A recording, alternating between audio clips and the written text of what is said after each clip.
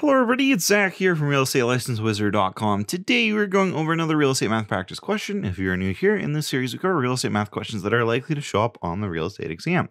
If you have any math questions you want me to cover, you can drop them down below and they may be featured in a future video. If you want to try real estate math questions out yourself, as well as regular real estate exam questions, check out our website, RealEstateLicenseWizard.com. Now this series is amazing for anyone preparing for the real estate exam, so make sure to click that like button and subscribe, that way you're fully prepared come exam day. Anyways, guys, let's jump right into it. So today we're going to be doing price per square foot again, but if you guys were paying attention from the last two videos, this one is a little bit different, and I'll leave it at that. So let's take a look at the problem. All right, so the problem says a lot in a subdivision costs $300,000. It is 100 feet wide and 100 feet deep. How much is the price per square foot? And it gives us four options: $3, $8, $10, and $20. So as usual, I'm going to give you guys an opportunity to pause here, come up with your answer, bust it out, do the math, all that good stuff. So feel free to do that right now.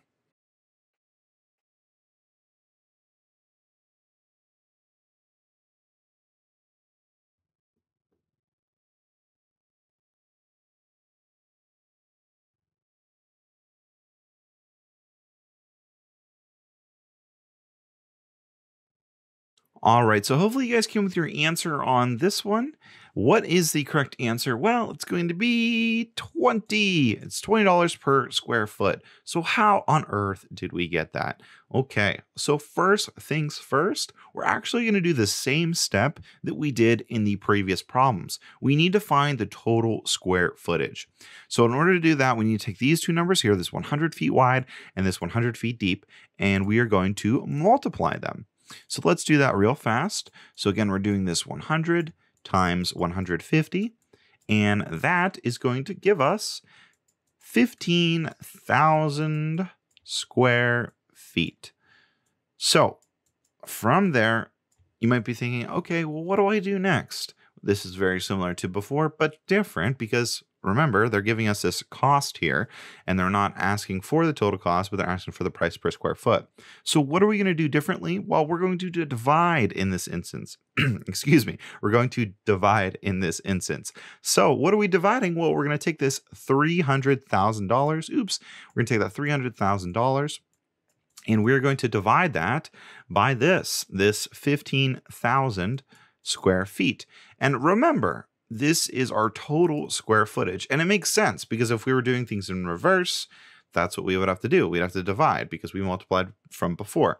So we do that. And what is that going to give us? Well, that's going to give us 20 or $20 per square foot.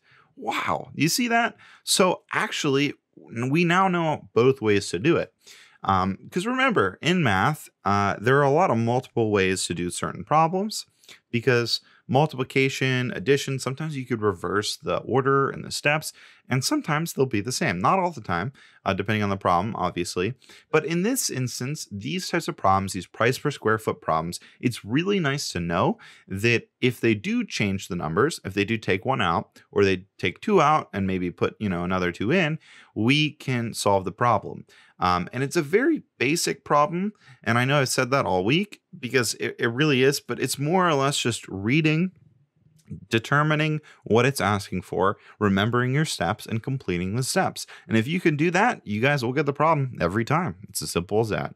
But yeah, so that's going to be it for me today. Hopefully you guys enjoyed. If you enjoyed the video, please give us a thumbs up. Any comments, questions, all the good stuff down below. If you're new to the channel, please consider subscribing. We do great stuff, all covering real estate exam prep pretty much all the time. So we do videos like once a week, sometimes 5 times a week, depending on the week, all that good stuff. So, all right, guys. Well, thank you so much for watching. As always, it's Zach from RealEstateLicenseWizard.com. Make today magical.